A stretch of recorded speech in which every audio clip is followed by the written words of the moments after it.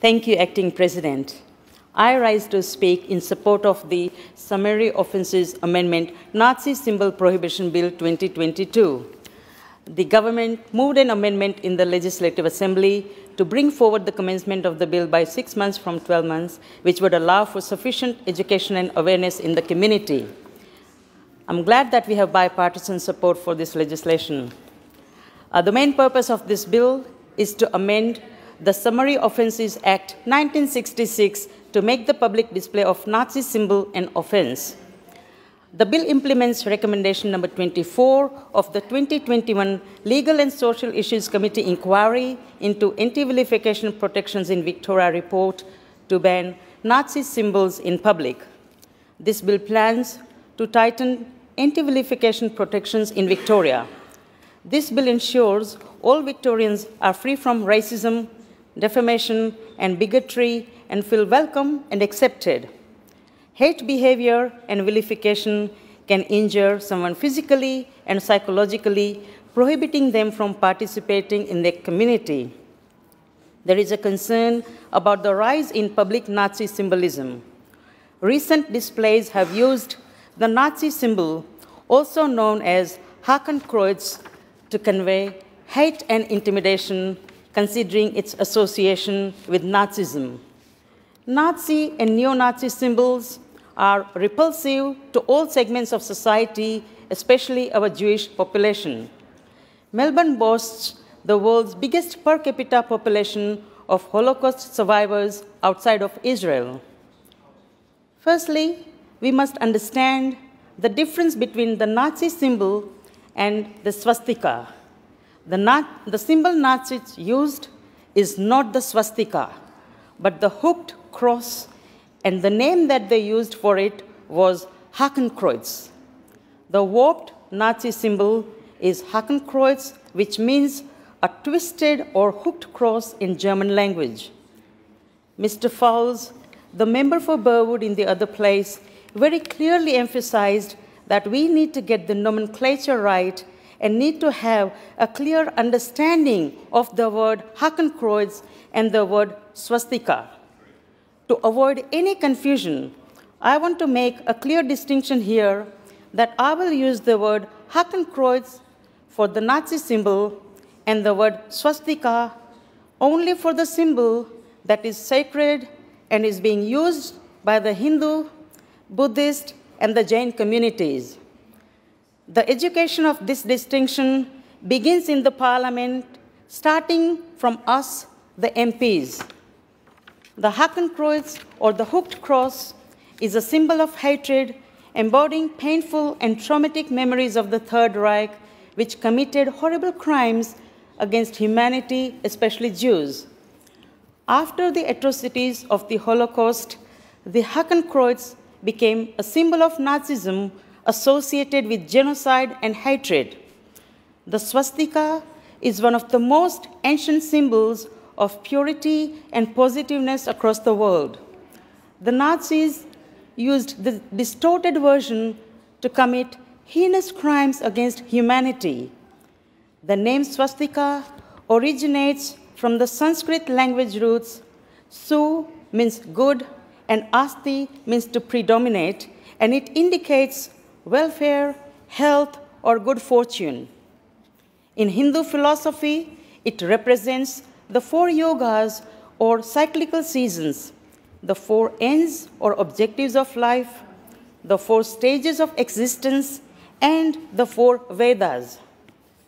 The bill recognizes the cultural and spiritual significance of the swastika and differentiates it from the Nazi Hakenkreuz.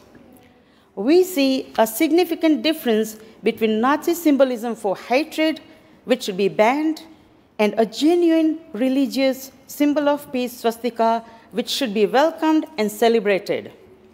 The government recognizes the swastika's cultural and religious significance for Hindu, Buddhist, and Jain cultures.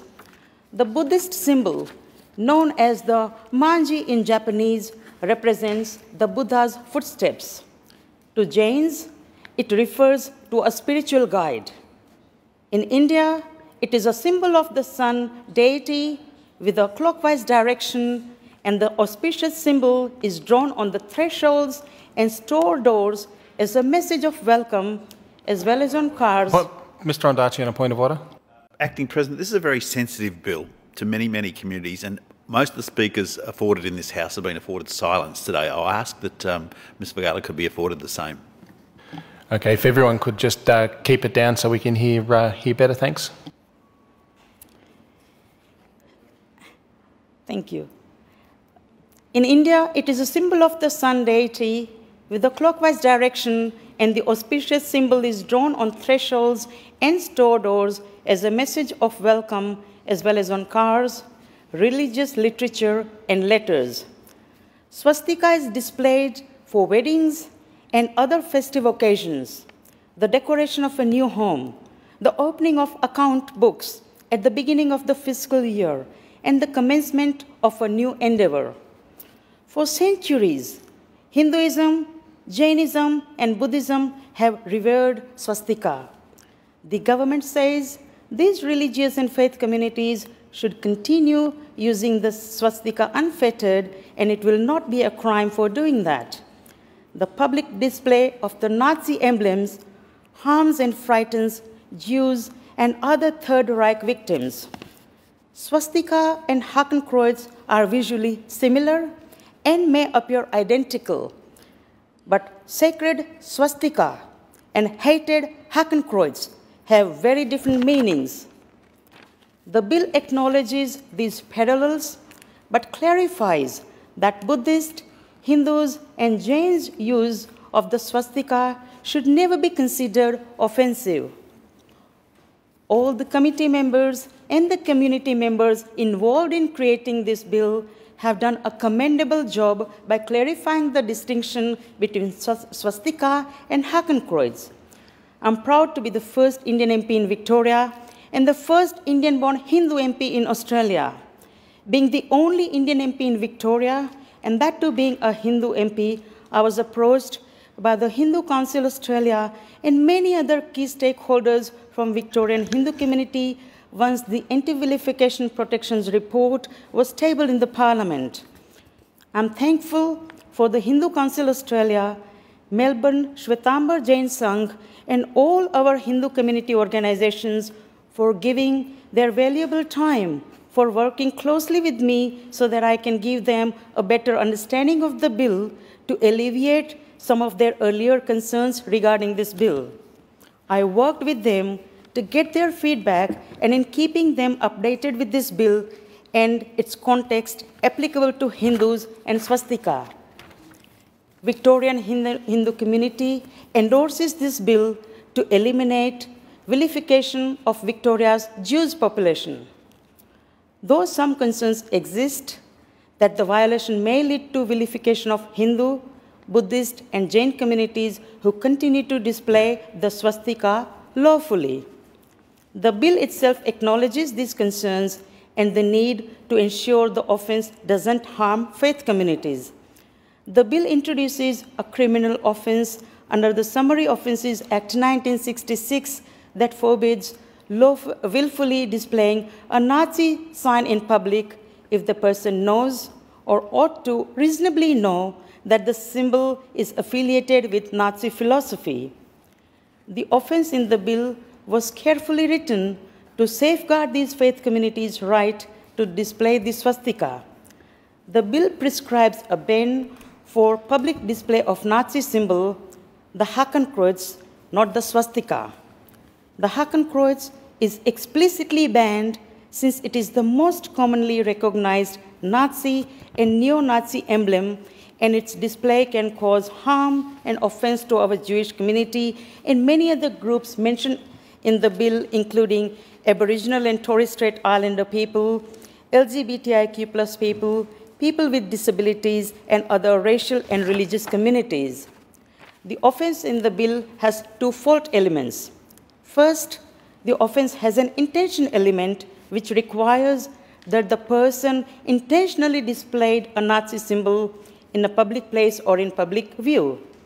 Second, the offense has a knowledge element requiring the person knows or ought to know the Nazi symbol is a symbol associated with Nazi ideology.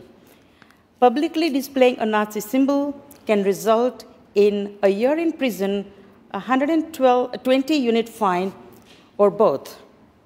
Unreasonable refusal to remove content is punishable by 10 penalty units. This penalty is commensurate with vilification offences under Australia's Racial and Religious Tolerance Act. The bill offers exceptions to the offence as per the committee report. The exceptions are based on the Religious and Racial Tolerance Act 2001 with certain adjustments to fit the offence. The bill includes two exceptions, which are not currently contained in the Racial and Religious Tolerance Act 2001. The cultural exception recognizes that while the swastika has Hindu, Buddhist, and Jain origins, its application is often religious and cultural. The religious purpose exception defined in the bill is crucial for Hindus, Buddhists, and Jains to continue displaying the swastika as a sign of purity, love, peace, and good fortune. These exceptions represent stakeholder comments concerning various situations where the Hakenkreuz or swastika can be shown legally. Religion and culture are often inseparable. The bill includes a distinct cultural exception to guarantee faith and cultural communities to continue using the swastika with confidence. The bill offers instances of how the swastika is utilized by Hindu, Buddhist, and Jain faiths to educate, train, and raise awareness about the religious exemption. The bill commencement will begin 6 months following the Royal Assent. I do understand the intent of the amendment that Mr. Davis was planning to bring today regarding this bill. I'm advised today that Mr. Davis has withdrawn his amendment he was proposing to put forward, which was seeking to reduce the time frame from 6 months to 2 months after Royal Assent for this bill. There is a general concern amongst the Victorian Hindu community that if this time was further reduced, there wouldn't be enough time for completing community education. Community education expected outreach is vast, and some of the major areas where this is required are Victoria Police, Protective Services officers, school teachers, members of parliaments, councils, shopping centres, retails, interfaith networks, etc. The responsibility of the community education about the sacred swastika lies with the Victorian government. It is recommended that the content of the community education should be in multiple languages. Considering the extent of the education, it is recommended to the Victorian government to plan and speed up the process of education. The Victorian Hindu community would not have supported further reduction of time frame from the current 6 months for implementing this legislation to 2 months after Royal Assent. 6 months of time frame after Royal Assent will give Victoria Police time to plan, develop, and conduct a community education campaign on the history of the religious and cultural swastika, its value to Hindu, Buddhist, Jain, and other religious communities, and its distinctiveness to Hakenkreuz. In collaboration with the Victorian government and with their support, on behalf of the Victorian Hindu community, the Hindu Council Australia proposes to launch Swastika Awareness and Education Campaign, an initiative meant to bring about awareness regarding the swastika, one of the most sacred symbols for Hindus, Buddhists, and Jains around the world.